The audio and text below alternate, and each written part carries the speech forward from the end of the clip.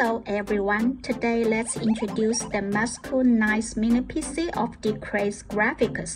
Equipped with a luminous Android shell and a joint process panel. Compared with desktop, it is unbelievably small, but the performance is not lower than desktop at all. GeForce GTX 1050 Ti decreased graphics. Double-channel DDR4 high-speed RAM, NVMe high-speed solid-state disk, support real 4K high-definition output. Let's experience the pub game.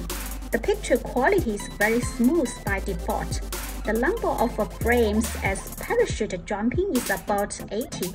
If you need a cool, high performance and a mini computer, this one is a good choice.